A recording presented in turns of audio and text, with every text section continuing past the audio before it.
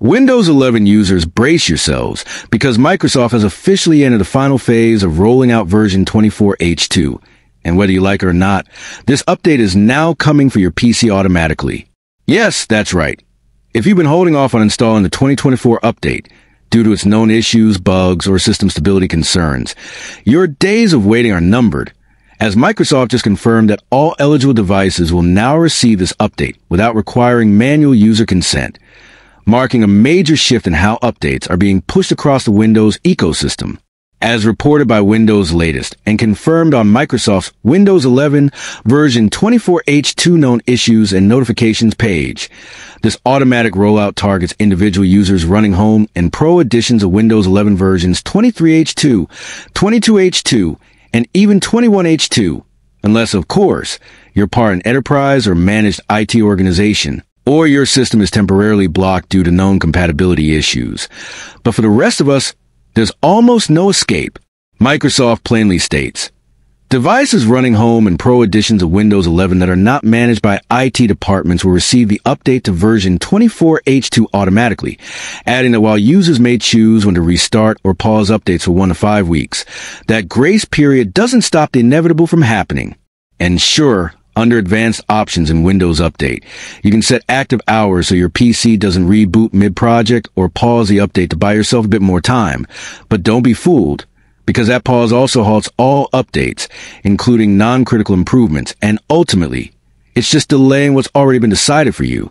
This might not come as a total shock to some, as back in January, Microsoft had already hinted that the 24H2 version was in an advanced stage of phase rollout, confirming that all eligible Windows 11 Home and Pro Edition devices would receive the update eventually, and now, that time has come.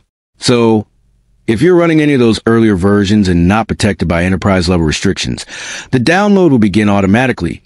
And while you can still manually check for the update by going into Settings, Windows Update, and clicking Check for Updates, chances are you won't have to, because it's coming to you whether you click or not. And here's the kicker.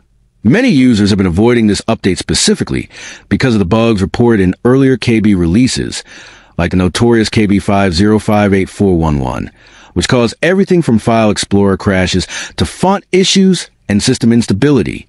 But now, Microsoft is pushing 24H2 to masses, placing the burden on users to troubleshoot post-installation issues, instead of giving them a choice to opt in once stability is confirmed. And while Microsoft insists this process ensures devices are always secure and up-to-date, critics argue that it takes away user autonomy and forces changes that may not align with everyone's system performance needs or stability goals. So what can you really do? If your PC hasn't already started downloading 24H2, you can still use the pause feature under Windows Update to delay it temporarily, and you can adjust your active hours to avoid unwanted reboots. But remember, none of these options will stop the update forever.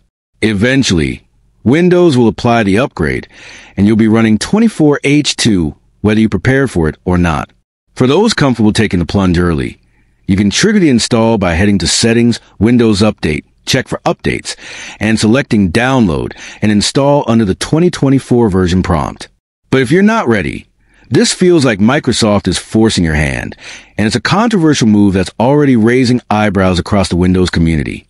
For ongoing updates on this rollout, user experiences, and potential fixes for any problems that come with 24H2, make sure you're subscribed to TechVerse, where we bring you the real story behind the updates, the bugs, and what you can do to stay ahead of the curve in the ever-changing world of Windows.